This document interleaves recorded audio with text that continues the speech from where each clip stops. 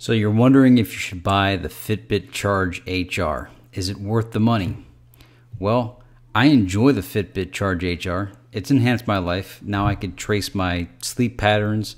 I bought the large band, by the way, because there's a small and a large. Get the large if you're an adult. It tracks my sleep. It keeps track of the time, how many steps I've taken per day, my heart rate. Tracks how much miles I walked, and how many calories I burned, how many flights of stairs I walked up. So it's neat, it's comfortable. Although sometimes if I don't have it on, I feel like a phantom feel with like, hey, where's the Fitbit?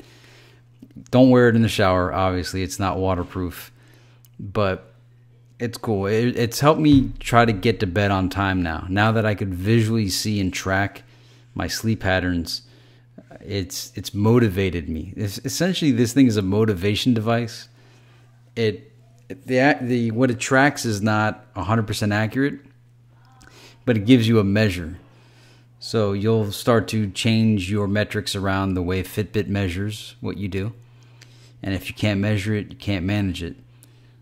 Also, what's pretty inspiring is whenever you hit 10,000 steps in a day, the band vibrates and lets you know that you hit 10,000 steps. So all in all, it's a good product. I mean, now that I spent the money on it, I'm happy with it. I don't think it's worth $140. That's what I paid for it. But if I could get it for $100, yeah, that'd be good. But really, it feels like it's worth about $80. And even that is kind of high. I mean, it's just a wristband that calculates.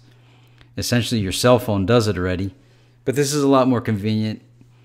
So I like the Fitbit Charge HR. There's a link in the description below if you want to buy one. Maybe it'll be on sale. Thank you for watching Technuba.